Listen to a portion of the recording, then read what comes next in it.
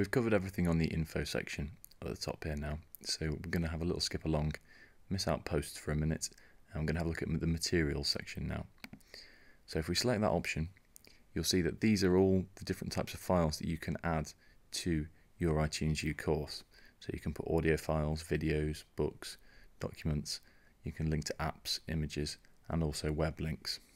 And all of these will be shared inside the iTunes U app for your students to access.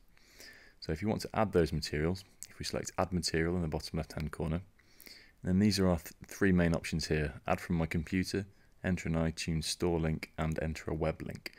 Now, I'm just going to concentrate on Add from my computer for now. So if I add from my computer, this is then going to bring up all the files on my computer for me to choose the one that I want to upload. I'm just going to have a quick search through here, and I want this one. So I'm going to choose that. And then we should see that these little lines here tell me that it's uploading. And there it is. It's been uploaded to the course. So once it's here in your materials, you'll be able to link it to one of the posts that you're about to make in a minute. So the students will be able to access it. And this is all saved on the Apple servers, so it's not taking up any space for your students.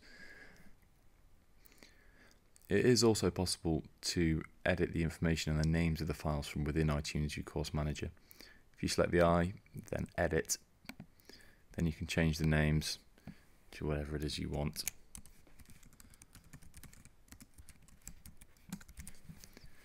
And you can save that, and that changes that for you.